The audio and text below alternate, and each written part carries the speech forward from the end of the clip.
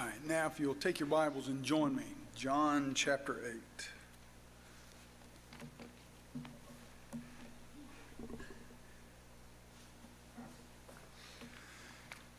John chapter 8, we began looking at this passage last week. Jesus claiming to be the light of the world. I want to read the entire passage again, beginning in verse 12 and reading through verse 30. John 8 and verse 12 says, "Then Jesus again spoke to them, saying, I am the light of the world. He who follows me will not walk in darkness, but will have the light of life." So the Pharisees said to him, "You are testifying about yourself. Your testimony is not true." Jesus answered and said to them, "Even if I testify about myself, my testimony is true, for I know where I came from and where I am going. But you do not know where I came from or where I'm going. You judge according to the flesh. I am not judging anyone. But even if I do judge, my judgment is true, for I am not alone in it. But I and the Father who sent me, even in your law it has been written that the testimony of two men is true. I am he who testifies about myself, and the Father who sent me testifies about me." So they were saying to him, "Where is your Father?" Jesus answered, "You know neither me nor my Father. If you knew me, you would know my Father also." These words he spoke in the treasury as he taught in the temple, and no one seized him because his hour had not yet come. Then he said again to them, "I go away, and you will seek me and will die in your sin. Where I am going, you cannot come." So the Jews were saying, "Surely he will not kill himself, will he? Since he says, 'Where I am going, you cannot come.'" And he was saying to them, "You are from below, I am from above. You are of this world, I am not of this world. Therefore I said to you that you will die in your sins, for unless you believe that I am he, you will die in your sins." So they were saying to him, "Who are you?" And Jesus said to them, "What have I been saying to you from the beginning? I have many things to speak and to judge concerning you, but he who sent me is true, and the things which I heard from him, these I speak to the world." They did not realize that he had been speaking to them about the Father. So Jesus said, "When you lift up the Son of Man, then you will know that I am he, and I do nothing on my own initiative, but I speak these things as the Father taught me. And he who sent me is with me, and he has not left me alone, for I always do the things that are pleasing to him." As he spoke these things, many came to believe in him. As we began looking at this last week, I told you he's made the claim. He's here at the festival. He's claimed to be the water of life and now the light of life. He's in the crowded place. Verse 19 there not verse 19, but verse 20 told us that he was in the treasury. That's an extremely crowded place, so he's got a lot of people together, and he's making these claims. And especially this one, "I am the light of the world." This is a very clear claim to be God.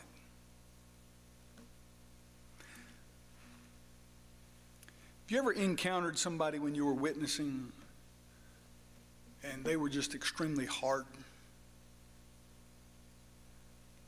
They were extremely resistant to the message.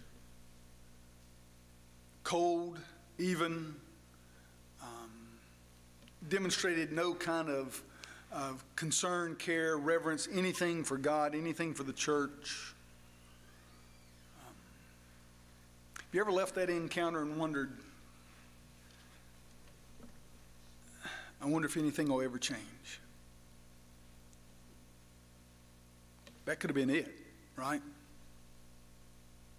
Have you ever had an opportunity to make a choice and made the wrong one? And then you've looked back and thought, right here's where I went wrong. Right here, this is what led me to make this decision. This is what led me to do this. And this is where I went astray. And there's some regret there, isn't there? There's some remorse. And sometimes maybe even there's an opportunity to go back, correct what you had done wrong, and make things right. The people Jesus is talking to here, that opportunity slips by. For 3 years, he has been going through Israel and Judah. He's been proclaiming the gospel. He's been calling people to faith in him. He has been doing works that only God can do. He's fed thousands with just a few fish and a few loaves of bread. He created on the spot more food for everybody that was there. And in fact, more food than was needed for everybody there. He's basically ended sickness in Israel. He has healed, raised the dead. The evidence for who he is clear. It is extremely obvious. And look, anytime anything happens that's good, news spreads. You do not need Facebook, you don't need Twitter, you don't need Instagram for something like that to begin to spread. When something happens, people begin to talk about it. This would have been news all over this region.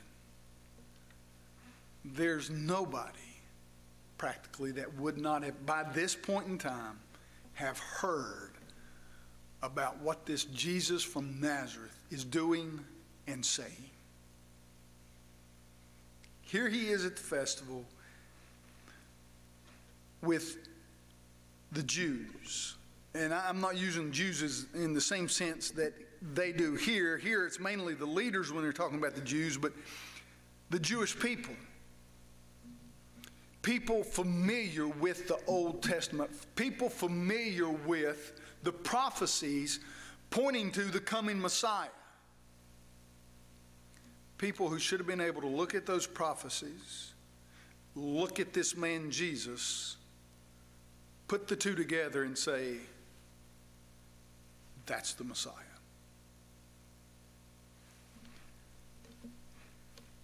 He is getting very close. We are, as we're studying the life of Christ here, we are getting very close. He is getting very close to the end of his life. He's getting close to his crucifixion, his death, burial, and resurrection, and ascension. And he's still calling people to repentance and faith. He's still calling people's attention to the fact that he is, in fact, the Messiah. I want you to think about this before we start digging into the text. The people he's calling, the people he's telling in this festival, the people he's standing before and saying, I am the light of the world, have rejected him for 3 years, and he hasn't stopped calling them. When can we give up? When can we say, well, it's hopeless. There's no use sharing with them anymore. He's still calling them. His call to them is a little more stern. He said he was the light of the world, and there's this entire back and forth between him and the Jews. They're saying your testimony is not worthy. You're talking about yourself. And there's even that mocking there at the end of the passage we looked at last week when he was talking about the Father testifying on his behalf, and their question, where is your Father? Sort of a jab at, we understand you're illegitimate. We know the story about your mom and your dad. Where is this Father?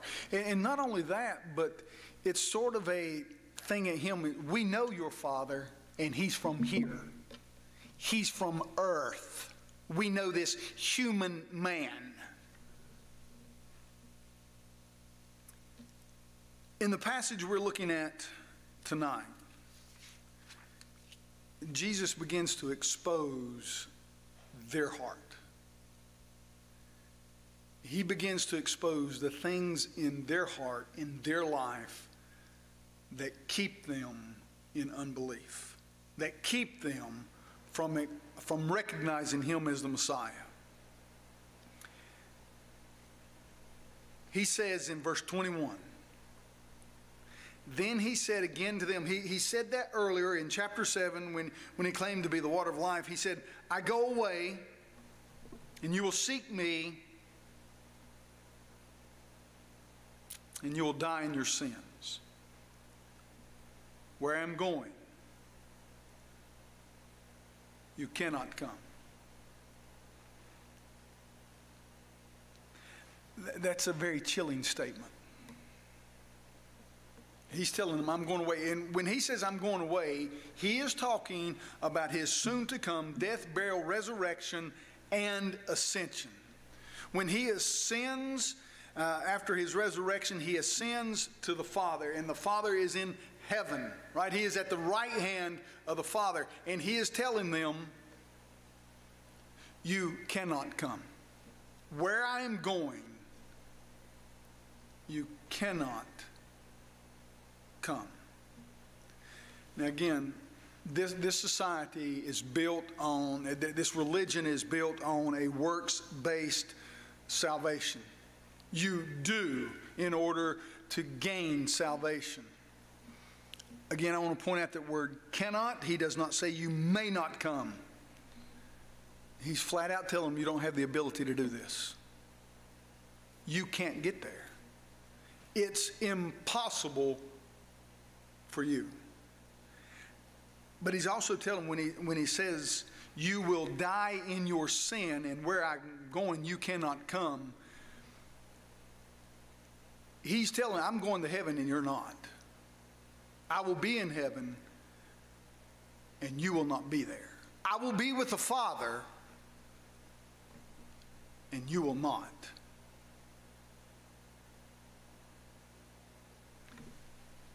Look at their response.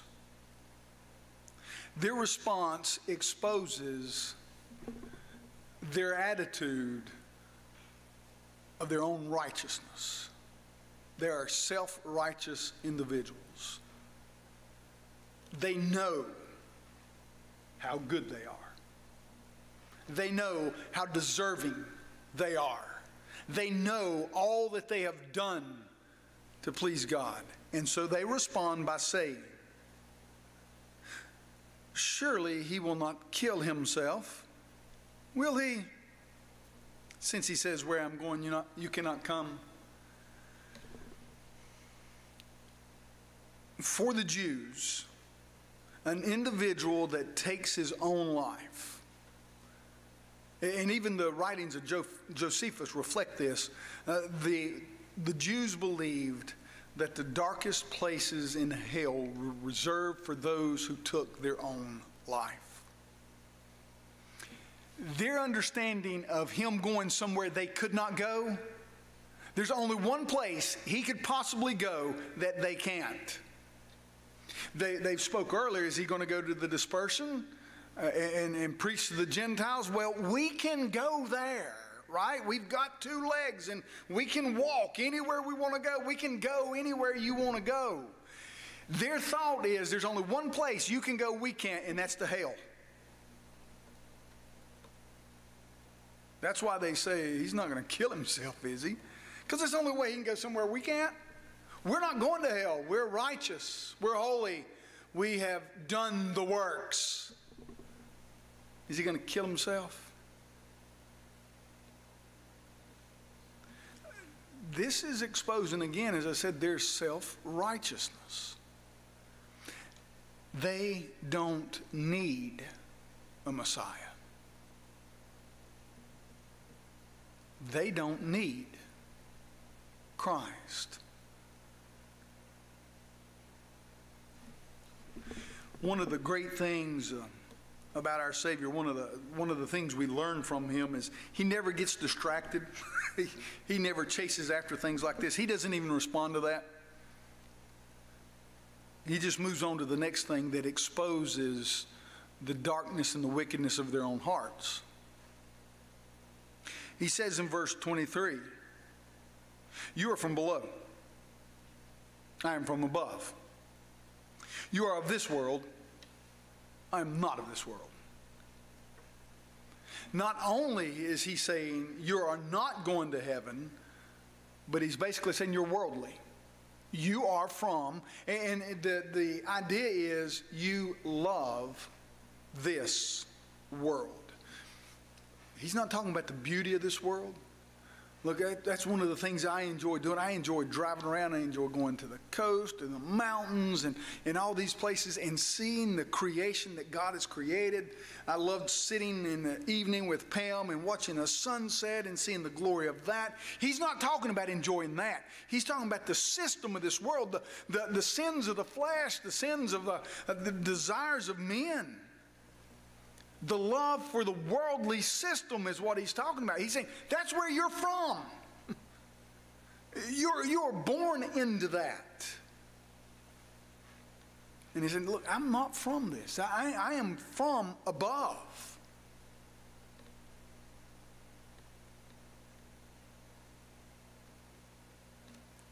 You are the world. I am not of this world.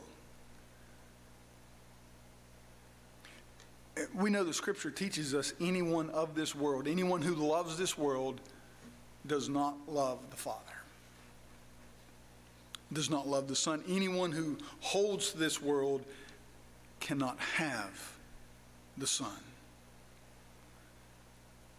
He's exposing their attitude here, and he's also pointing, as he works his way through this, he is pointing out, look, you're staying there.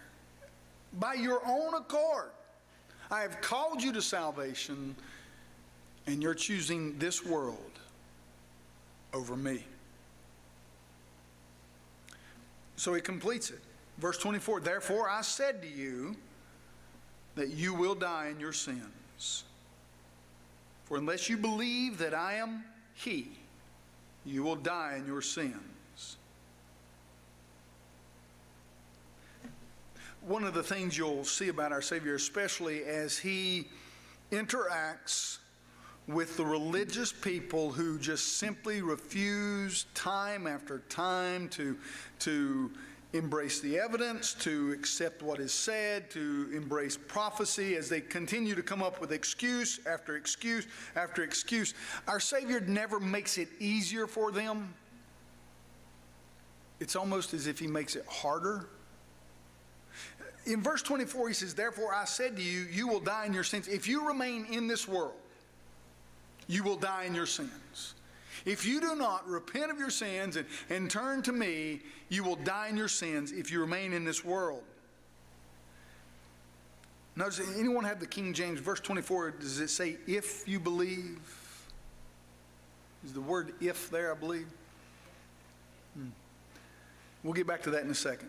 But he says, for unless you believe, the New American says, unless you believe that I am, the word he's not there. You recognize that? For unless you believe that I am. Anyone else say that? I am? When Moses asked God, when I go to your people and tell them that your God has sent me, who should I say sent me? And he said, I am. Well, the word he is not there in the Greek. Jesus says, for unless you believe that I am, They've already got a problem with that. They've already got a problem with the fact that he claims to be God, and here, in their face, he's saying, unless you believe that I am God, you're not coming. You are not. You will die in your sins. But go back to the King James. That word, if. That's a conditional word. And it's a beautiful word because he is crying out to them saying, if you'll just repent. If you'll just repent. Hope is still available. The Savior is still there to save sinners, hard-hearted sinners. And he's just simply saying, if you'll just repent, if you'll come to me, you can be saved. But if you don't, you will die in your sins. Verse 25. So they were saying to him, who are you? Who are you? Now, this could be taken two ways. One, it could be them looking at him saying, who are you to judge us? Us. We are the religious elite. We are the religious rulers. Who in the world are you to pronounce judgment on us? Or it could be them simply saying, who are you? You're nobody. Who do you think you are? Notice his response. Because his response exposes another problem that they have. What have I been saying to you from the beginning? Jesus never changed his message. He came preaching that he was the Messiah. He came calling men to repentance and faith, to trust in him. The problem all along has been their rejection of truth. Unwilling to learn.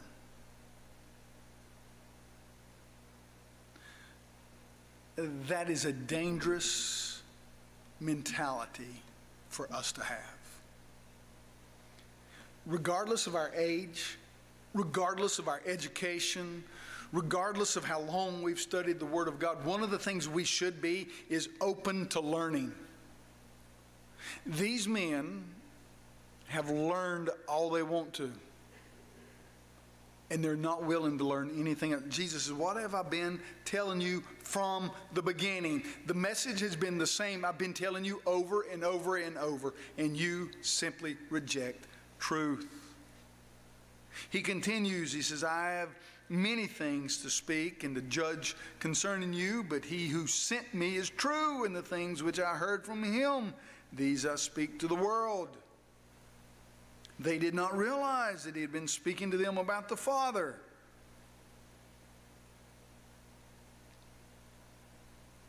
They continue to reject anything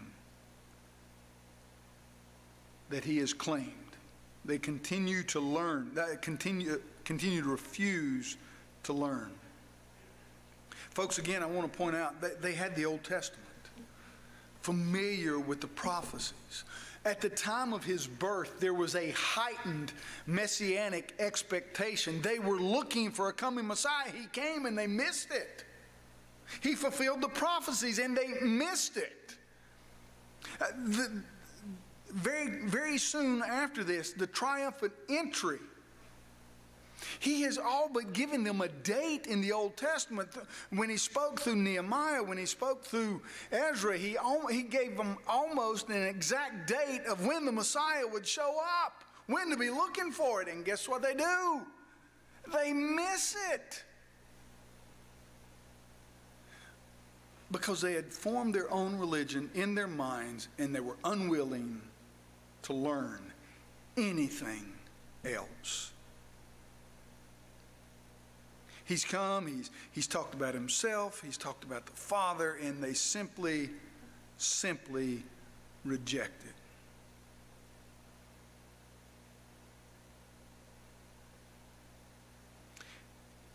He continues in verse 28 and says, when you lift up the Son of Man, then you will know that I am He. I do nothing on my own initiative, but I speak these things as the Father taught me. He who has sent me is with me. He has not left me alone, for I always do the things that are pleasing to Him. Now he is pointing to them about His coming crucifixion, when you lift up the Son of Man. When he says, then you will know, it should really be, you should know. This is the fulfillment of prophecy. You're going to see it with your own eyes. You are going to do it with your own hands. You should see. Notice it again, that I am. He's not there. You will know. You should know. I am. And again, he goes back to the fact that my Father sent me. This is my Father's will. I am here to do my Father's will. I have always been here to do my Father's will. And again, this is just a constant claim. My Father, same nature, same essence. I am God. I am the Father. I am one. They understand this. Unlike so many modern cults today that say Jesus never claimed to be God, over and over and over in this passage, the Jews in front of him clearly understand this man thinks he's God. Not only does this man think he's God, this man is trying to tell us he's God. That's what angers them. That infuriates them. But, verse 30. As he spoke these things, many came to believe in him. Don't let John mislead you there. Because as we get on into this, their belief is conditional and temporary. They're not full believers. They're not true believers. But there are some that are at least hearing what he's saying, and they're at least willing to put together the things that he says, the things that he's done, and have a partial belief in him. I want to say two things before we close tonight. First and foremost, if there is any of you here tonight, whether you're here in person, whether you're on live stream, you have never, for whatever reason, you've rejected salvation in Christ and Christ alone. You have never repented of your sins and come to him. He makes it very clear over and over, unless you do that, unless you believe that he is God, unless you believe that he is the Messiah sent by the Father as the sacrificial, atoning lamb for your sins, you will die in your sins. You die in your sins. That is a choice. That is a decision you can never go back and remake. You can't fix that one. When the last breath is taken, that decision is final. There is not a time after death in which Jesus says, you got one more chance. And you know, and I know life well enough to know this. There is nothing that guarantees any of us will make it out that back door tonight. This could be it. This could be it. This is something you need to go to him now. Believers,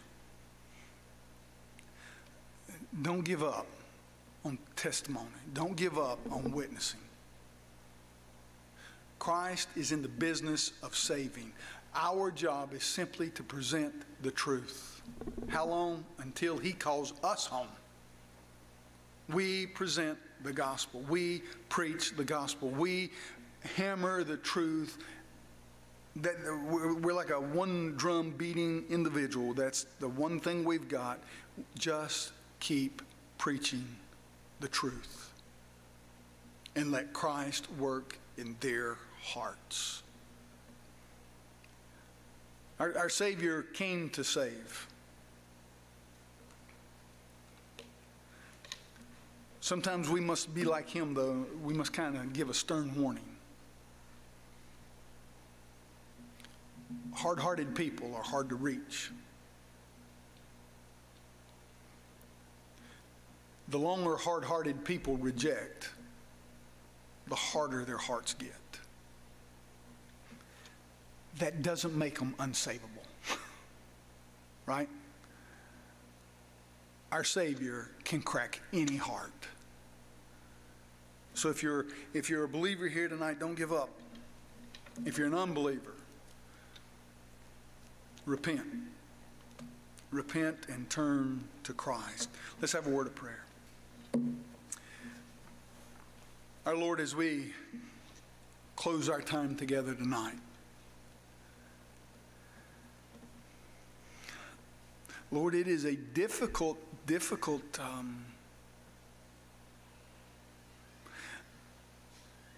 truth to swallow at times, even for believers.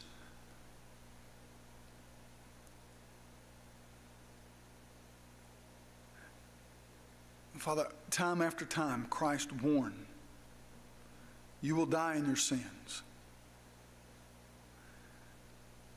Father, sometimes we just don't take it serious enough. Whether we be believers or unbelievers, we just don't take it serious enough. Grant us repentance for that, Father. Help us to be compassionate and passionate about preaching the gospel to the lost people we know. Father, we pray for those that are in our church, in our families, in our neighborhoods. Lord, that you would use us to proclaim the gospel, and you would, the Holy Spirit would, Father God, give them life. Bring them to repentance and faith so that we can rejoice in your work. In Christ's name we pray. Amen.